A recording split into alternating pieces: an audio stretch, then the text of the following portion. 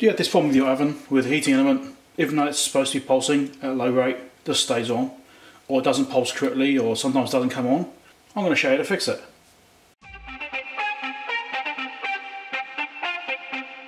Okay, so this oven I've worked on previously, I did do a video on this previously, I think when the front element here was blowing up. This element here, when you turn it on low, it just comes on, stays on, doesn't pulse at all. Right? It doesn't matter what you got to see here, it just stays on. Right? So it overboils all the time. This one here apparently started playing up as well, where it's erratic. It doesn't always pulse correctly, or it doesn't come on or something like that. So apparently this one plays up too. Well, it appears to work even when I test it, so I don't know what's going on there, but I'm going to replace it anyway because, you know, why not? I'm going to be in it, so it's not much more effort. These two controls up here, I'm going to replace those. So the very first thing we've got to do is to make sure it's safe, and that is to make sure that the oven has power turned off to it. And then obviously you have to verify that on the oven itself. There's also a wall switch by the oven, which I'm also going to turn off. I'm also going to turn the switch off as well. So therefore I've got two levels of isolation between me and the power supply at least, and then I'll verify on the oven just to be absolutely sure I've definitely got the right supply lines. You never quite know. I know it's okay, but for you, you should definitely check that, because this is mains voltage and you could kill yourself if you're not careful. So this is the actual simmerstat which I'm going to be putting in, or one of them. I've got two of these. I did show some mailbag previously. Yeah, it's just a 240 watt simmerstat. It's an MP101. You can see it on the back there maybe. So yeah, I've got two of these to put in, because one element's definitely gone, well, one controller's definitely gone, and the other one is suspicious. It looks like it's probably failing, so we're going to go put these in. So I've got to drag the oven out and go from there. Right, so I've got to drag the oven out. Now I've got to be careful I don't scratch the floor. I did kind of scratch it when I put the oven in the first place. I might have got a bit told off by the missus. Yeah. Anyway, so drag the thing out, we'll pull it back off and I'll show you how to fix it.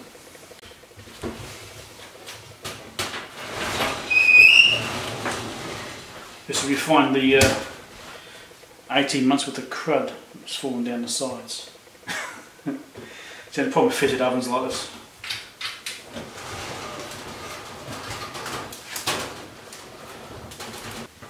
There's no particularly horrible surprises, at least. That's always a nice thing.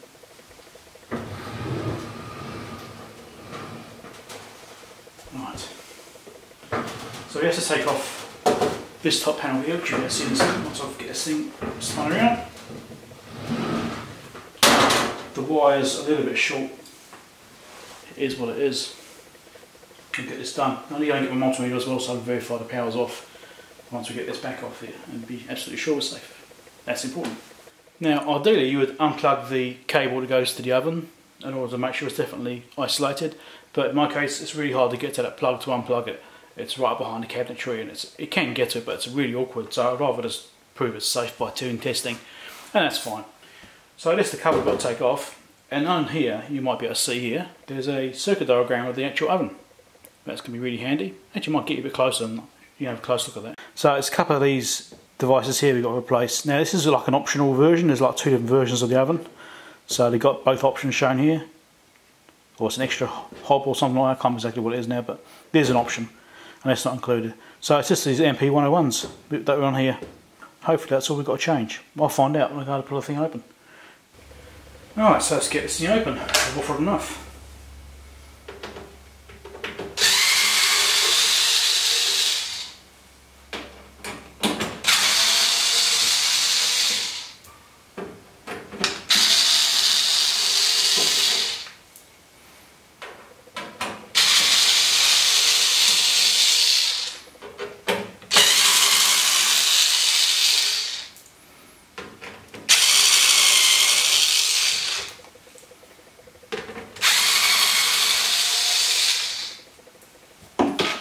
As you can see, the oven's got a build up of grime, so I might clean it all off before I put the thing back. Right, let's try and lift this out of here. There we go. It's got like a lip. Just here it slots in. See that? Anyway, so it just sort of hooks into there, so that's what holds it up. Let's put this out of the way somewhere. These are the simmerstats up here. What I've got to do before I touch anything is again make sure it's safe. So what I've actually got is I've got my meter here already got the probes shoved into a PowerPoint to prove that the meter's definitely working, right? It's always a first important step, is you verify your meter is working. There you go, 242 volts, right? That's my current line voltage. So I know the meter's definitely working, and that's all good. Right, you always verify first. Then you verify that this equipment you're working on is actually dead. This actually tests voltages. Now you can see the meter and all that sort of stuff. Just to be sure it's definitely safe. So let's go to the frame of the machine and just probe around. Yeah, nothing there. Gets the neutral, nothing there. Of course, neutral and phase, which should definitely show something if there's a problem. Nothing there, so there's no power on that socket there. So the whole thing should be dead because these are always on. I'm confident this has got no power going to it. If you're unsure, you go straight to the junction box, which is just down there. But I'm not going to bother with that. Okay, so I'll get this out of the way now. And now we can start actually looking at repair. So we've got these two knobs we've got to pull off for starts. We've got to take two rheostats out. Simmerstats, good, come on rheostats. They're simmerstats. Knobs off, you just pull them and they come off the shafts. And I've got to get these nuts off. Oh, I've got to bring a spanner. Well, luckily I've got my trusty tool here. Actually, I should show you taking knobs off, shouldn't I? Really? That's alright, you can imagine it, can't you? There's two nuts, it's obvious what you do. There's two nuts, you unscrew them. And then it'll come out. So let's loosen off this first. And I'll do them by hand after. Right. So the important thing to do is to make sure that what you've got matches what's in here. Yep, that way there.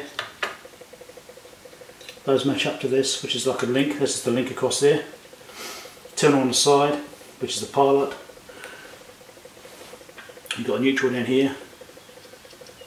And you've got the white one here, which is the actual load. Smart test here, load, which is the output.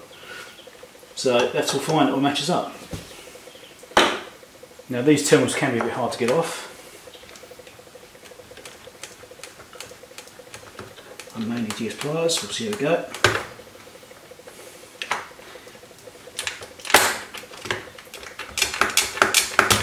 So what I'm going to do is I'll take them off and I'll put them onto the new one. That way you don't get the wires mixed up. Okay, so those two go on here. Like that. That way you can't stuff it up by crossing the wires over and stuff like that. But always you can reference the other ones next to it as well if we have the wired up, because you're pretty much the same. So here we've got this.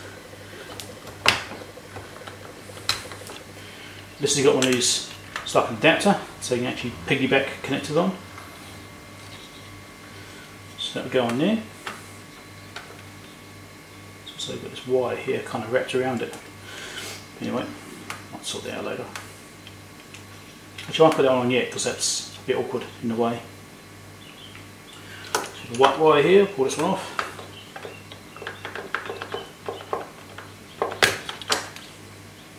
You put that one on, that won't be in the way.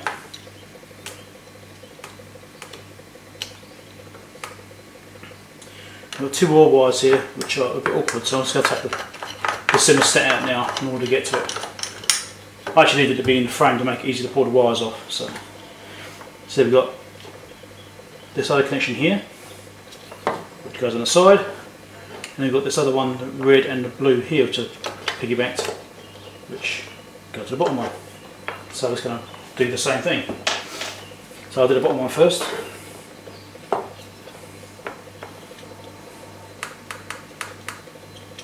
And there's that wire come off that piggyback thing, so I have to pop that back on in a second.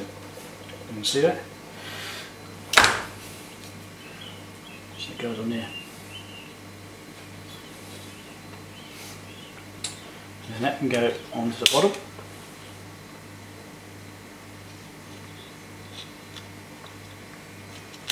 Like that. That went on a little bit easier than white. No, it seems okay. This is the one that's on the side, it's got to come off.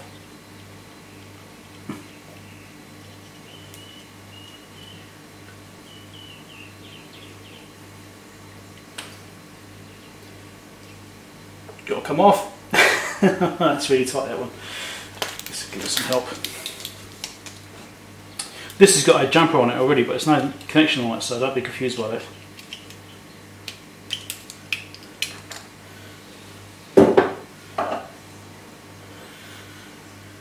Right, and that's what goes on the side just over here.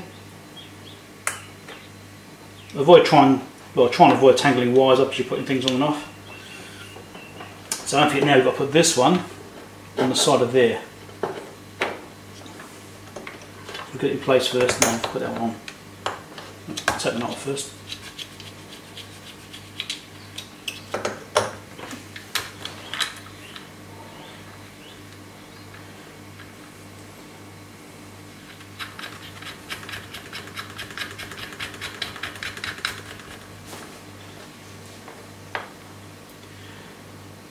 And that one goes on the top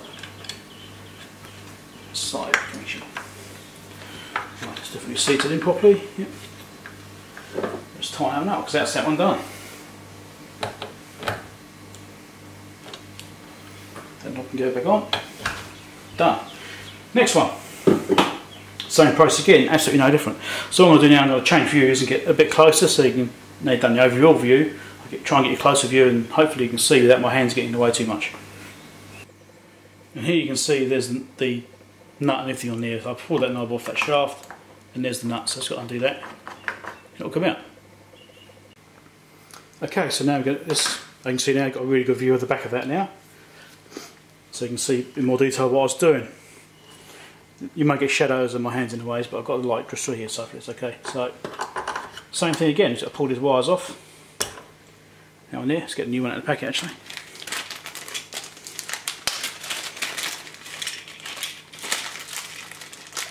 I'll put the wires straight onto the new one, that way they don't get mixed up. But that's pretty simple to follow it back up again anyway. So, same orientation, put that wire on there. That. Wire off.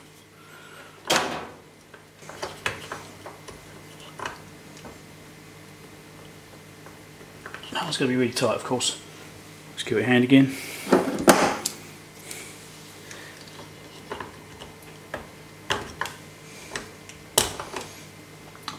And this one's going to be a bit in the way, I think, so I might just leave that one hanging off the side. I just know I've got to go to that one to loop it around. So what I actually might just do is just pull these off with the pliers because it's going to be easier than trying to wiggle things. Alright. So now that one goes on the bottom. On that point there. Try and get it in shot. Alright, so it's on the bottom of that one. Just there. Same place.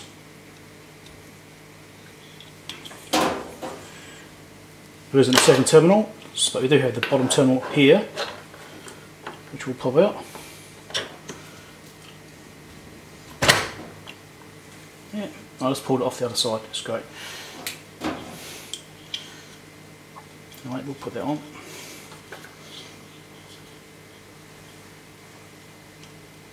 That's that bottom terminal there.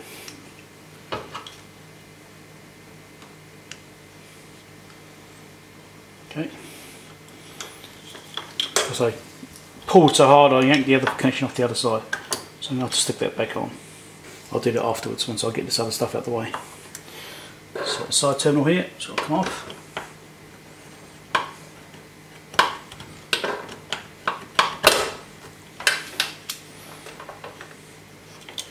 I mean, by the way, I should be using insulated ply for this.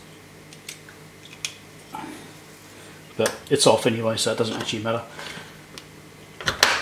And with that one, now we get this simmerstat out of the way.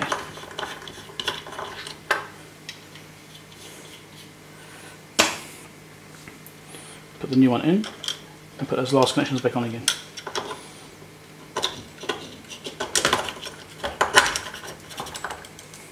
Let's get the new nut.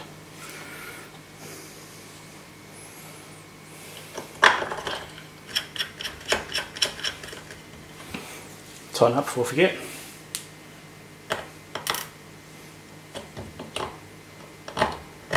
Should be using hook spanner for this, but again, you don't want to do this too tight anyway, it's only plastic shafts and stuff like that. This one goes on the side, like that. This one loops, untangle it, loops to the top one. Now I've got the other wire which I pulled on, which has gone over the side there, so I'm going to reattach that. But that's basically done. It's a bit awkward to see in there, so I might have to pull that one back out to actually have a look. I'll fix it up and I'll come back.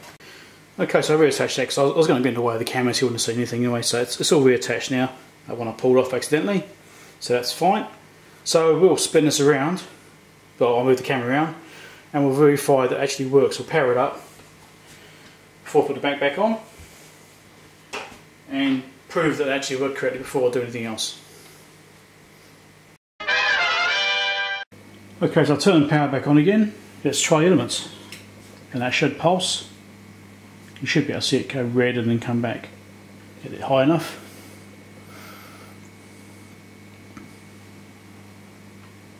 There you go, it pulsed red, and then off again, so that seems to be working. So slightly more so I can get higher brightness on it.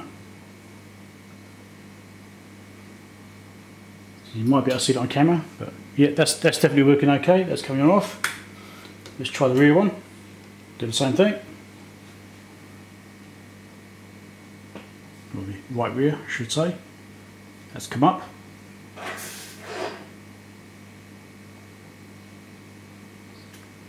And it's turned off. So yeah, that seems to be working. Let's turn it down slightly. What these work by is a bimetallic strip.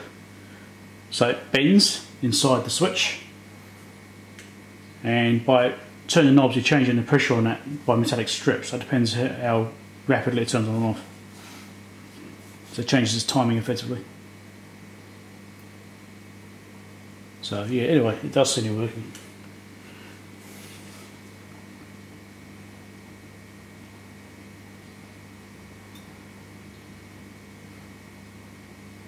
Sometimes it will be so fast you don't see it glow. It's still putting out heat, but it doesn't get to the point where it glows. So that's fine. I could hear it clicking before when it didn't come up glowing. I could hear it doing its thing, so it is working. That's a win.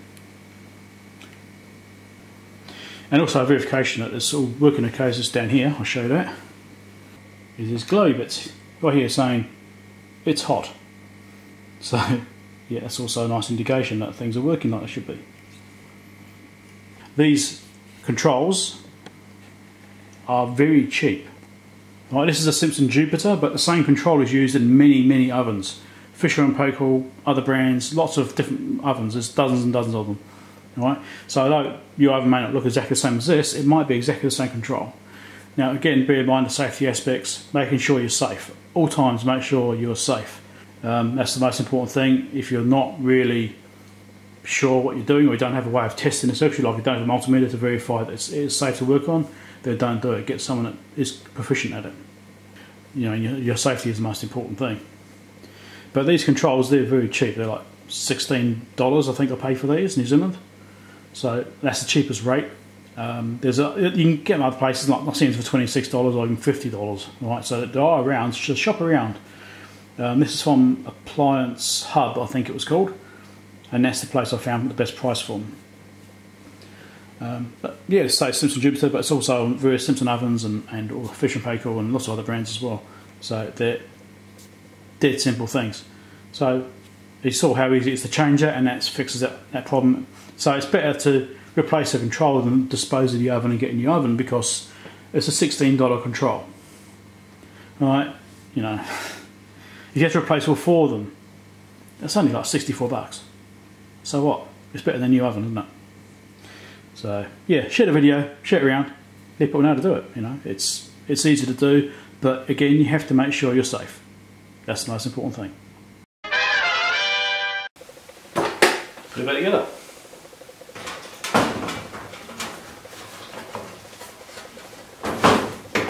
Power is off again.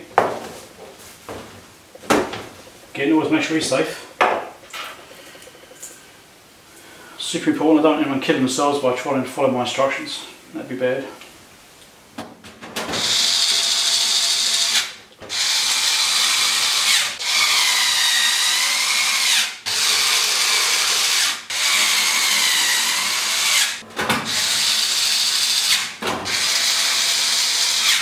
I'm going to give this a clean before I slide it back in because it's a bit gross. Then I'll put it back and yeah, you're done. Thanks for watching. subscribe, give us a thumbs up if you like this kind of video and you want to see more. Click the bell icon so that way you get notifications about my new videos, so that way you don't miss anything, because otherwise you might not be told about my videos, you might not be notified about them. So make sure you click that bell and then you get notified about my new videos when they come up. So I thought it was a bit of a supplemental thing. We'd have a look at what's inside these things. So I've got obviously two of them now, and they're both fold in different ways. One doesn't turn off and the other one is erratic. So we'll have a look and see if we can actually see what's going on inside them. So there's a little tab just here which needs to be pushed in at the same time as I'm trying to lift it up. Same this side. Tab there which needs to be pushed in. So let's see if I can sort of get a start on it. Like that. Then I'll push that tab in or something. Just get a screwdriver.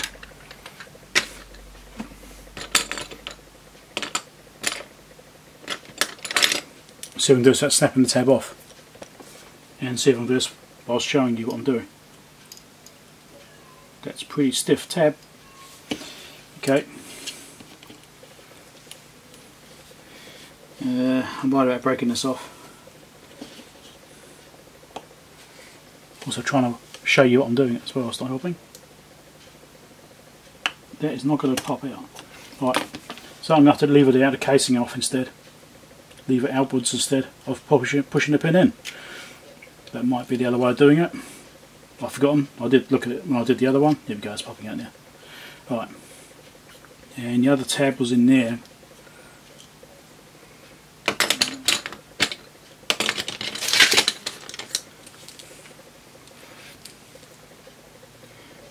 Trying to lever it out from there. No, it's broken the casing anyway, so it doesn't matter. Alright, there's one. So, what do we find? There's a bimetallic strip and a switch mechanism. Alright, so it's got this little strip in here too, which presses against it to form a contact between this terminal and there. Now that is disintegrating, that's just all folding up. See that? There's like a little tab just here, but it's just like, that doesn't look great. So that's what's wrong with that one. It's delaminating for the board. The actual strip itself looks okay. One of these I did previously, the strip had actually moved. This thing here had actually started coming off. So this one looks like it's delaminating off there, so therefore it's no good. Okay, let's look at the next one.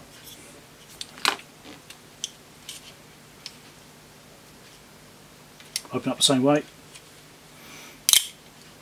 Casing broken.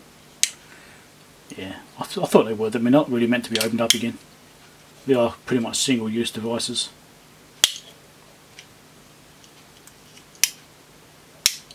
Okay, there we go. And these aren't really meant to be repaired. They're just meant to be thrown around and replaced when they fail. So, yeah. What did you find in this one? Well, that seating part with a little metal piece inside there touches. That still looks fine, unlike the other one. You can do that comparison maybe, do that side by side comparison. Right, so you can see this one's delaminating and, well, that's like sitting on the board of course, but that's looking really dodgy. There you go. And this one here is looking fine. It's all flat, like it should be. Right, so that's what's wrong with that one. What's wrong with this one? I mean, that's the bimetallic strip here, right? In this area here. And there's the contacts. The contacts look pretty bad actually. Yeah, I think it's probably just bad contacts, because what happened, it wouldn't turn on. So it probably is just crap on the contacts. You see that gunk in there? So you can see the pitted contact there. So that's probably what's wrong. I'll show you the other side as well. Just. So chances are this is the contacts which has gone bad on this side. So this looks like it's bad contacts, and this one's the strip failed. Thought you might find it interesting. Again, don't forget to share the video. Anyone that might be interested in it, want to know how these things work or how to fix the oven, share it. Sharing the videos is important, it helps my channel grow. Thanks a lot, catch you later.